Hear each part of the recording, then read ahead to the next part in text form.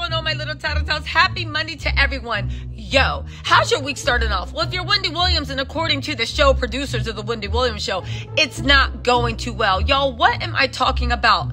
Producers are still in their feelings, and the network execs that Wendy has basically told them to kiss her butt, right? She won't play ball. They literally begged her to make social media posts. They even said that they would send a team of social media managers out there to actually help her film. They said Wendy wouldn't return any calls, and they said because of that, Wendy's debut Instagram account only got 20,000 followers in its first week, and they're billing this as Wendy's fans have abandoned her. Yo, let's get into the story, because to me it screams of pure propaganda, and they know what they're doing. Again, it seems like every time Wendy won't play ball with this network, the network does something to ruin her. Y'all, let's get into this new account of how Wendy's through, she's over, she's this, she's that, but yet they still call them begging and doing everything they can to bring her back. And I don't care, you know, and I got thoughts on Sherri Shepherd's new show, right? Okay, so it says, further distancing herself from the show that bears her name, Wendy Williams, a new social media account has been a bomb with just 20,000 fans following the troubled host since it debuted last week. Now get this, right? They literally go on record saying, well, unnamed sources, but we all know this is thing, saying, producers have been begging Wendy for months to address her fans on social media to explain in her own words what is going on. They were willing to send a team of social media professionals from the show down to Florida to film and edit a short video that could be posted all over Wendy show accounts, but Wendy wouldn't return their calls. That's because you guys are a bunch of vultures, and I see why she's not returning your calls. Now instead, behind their backs, y'all, do y'all see what's going on with this network? Behind their back, she set up her own independent account because she doesn't trust anyone that works at her show anymore. And I wonder why. If you guys don't, well, I'm going to tell you in a second, right? However, the sneaky move has backfired with less than 20K people following the new account of the former talk show host. Wendy has never had a huge social media following, people think. After a decade on TV, she has only 1.9 million followers on her official @Wendy Show account. Okay, now first of all, let's take a pause, right? Most of these big influencers buy half of their followers, and I'm not even joking.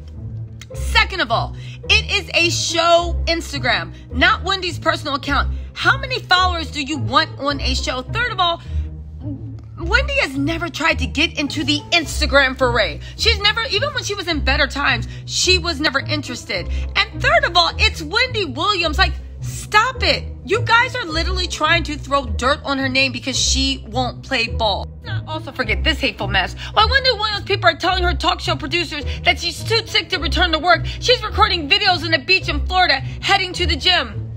You mean to tell me because she can't go and sit in a chair 5 days a week for how many hours, and she's not allowed to post on a video headed to a gym? Why is the network acting like Wendy's name is Kunta Kinte and she's a runaway slave? I'm being serious. This is getting ridiculous. Really went on record saying you can't have it both ways. You're either too sick to sit in a purple chair for an hour each day on TV, or you're not.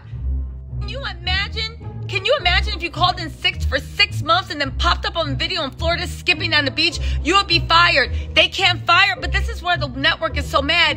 You can't fire someone that don't work for you. They need Wendy. Wendy obviously doesn't need them, because if she did, she'd be sitting in that purple chair. And that's what's bugging them. They have no power. They have no control. They're trying to treat her like an employee, but they can't because Wendy owns her own shit. And honestly, even if they do cancel the show, Wendy can take that show anywhere, and they know it. And that's why they're trying to throw dirt on her name and make everybody think that she has dementia, she's washed up, or she has been. But here's the thing that kills them. Wendy is magic on TV for the people that watch her. So as much as you throw dirt on her name, it's like anyone, right?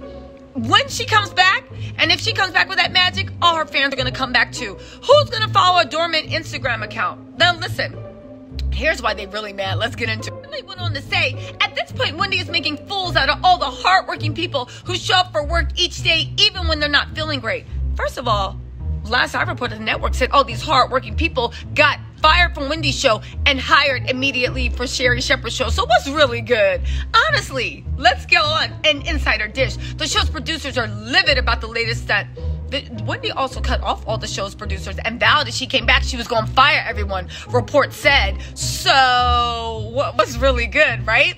And then it said, we're told that Wendy's TV bosses were caught off guard by the message, right? Which appeared on her new social media account. So which is it? Do you wish her a full recovery? Do you know she's sick? Do you wish you're putting out all these hit pieces? What really is the truth? Again, I think the truth is the show and the network is scared that Wendy, because they've treated Wendy bad, and Wendy's gone through some stuff, they're scared that she's going to take the asset that is her and take it to a new medium. And at this case, you know I think she should. Now get this also. They literally have the nerve to say, acting like they're concerned. What is she doing? She's surrounding herself by people giving her bad advice. She needs to be working with the people on her show, not going rogue on her own. Wendy doesn't know anything about social media. She doesn't know how to post videos, which means someone else is doing that, which is terrifying. Is it? Now we're in a Keaton Jordan Peele movie. Shut up. Anyway, get this hateful mess. The truth is Wendy's mouth has always been much bigger than her audience listening. But without her show, even that small audience has turned their back on her. After disappearing for months, you'd think everyone would want to hear what Wendy has to say. But in reality, only 20,000 people did. The other million plus moved on to listen to Sherri Shepherd instead, who is now all over the show's official account. Y'all, if Sherri Shepherd's show lasts a year, good for her. But honestly, who are they kidding? And second of all, what they talking about? Nobody wants to hear what Wendy says. I blog about things I heard that Wendy said. Other people have. Look at the views on YouTube. Wendy has a loyal audience. And let me tell y'all something. If she didn't, the networks would have kicked her out so quick, it don't even matter. Yo, this sounds like bitter. This sounds like tired. This sounds like the network execs are still trying to throw some dirt on her name. Like, damn it, let that woman heal. Also remember, right? Wendy literally, over the past couple months, she's been seen flying back and forth from New York to Florida. And she even checked into a wellness center in Miami and was seen leaving with the facility handler, the facility people, like the caretakers, right?